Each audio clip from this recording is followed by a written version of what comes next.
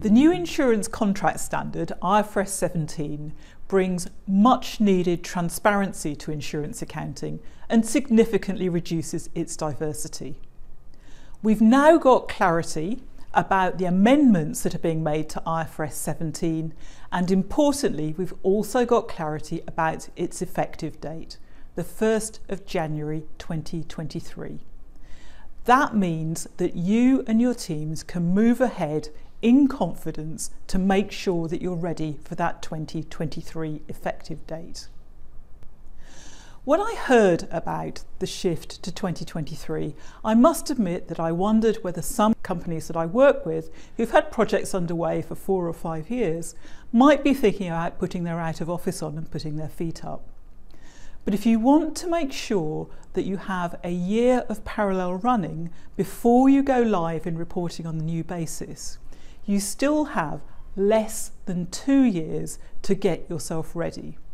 And that involves making sure that you understand the impact of the amendments on your business.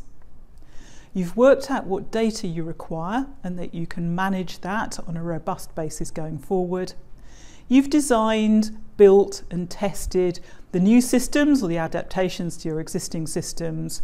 You've parallel run those processes and you can actually produce results on a new basis in confidence. So now we know that the effective date is 2023. What that lets you do is to revisit your implementation plans and to make sure that you've got a robust roadmap to deliver 2023 in safety. Between now and then, that means that you've got to make sure you've got the right data and that you can manage it on a reliable basis. You've got robust and tested systems in place.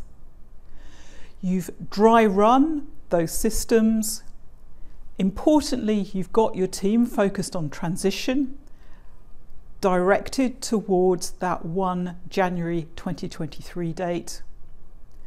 You've trained the business in how it will look on an IFRS 17 basis, and you've got a comms plan in place to communicate to your external stakeholders. You've now got everything you need to move ahead to the new effective date of the 1st of January 2023 in confidence.